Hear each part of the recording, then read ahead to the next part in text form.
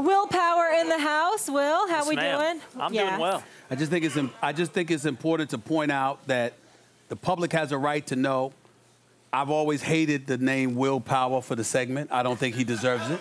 I don't think he's worthy. Not to mention the fact that, I mean, he's sitting next to me. I don't like this either. He's usually sitting next to Max. I don't know why we got to sit next to each other now. You know, I just want the record to show that. Listen, it's important that my peeps in Oakland know this was not my decision. The boss made that decision, not me. I'm just saying. As long as we're setting the record straight, I hate for you to stumble out of the gates the way you have here in Oakland. It's your first day in front of these fine people. And your first segment, you tripped and fell on your face with simple mathematics. Really? How did I do that? You called this officer, you called this nice Oakland police officer over here and said you got 2 Cowboy fans back here. Right. 2 that might need handling.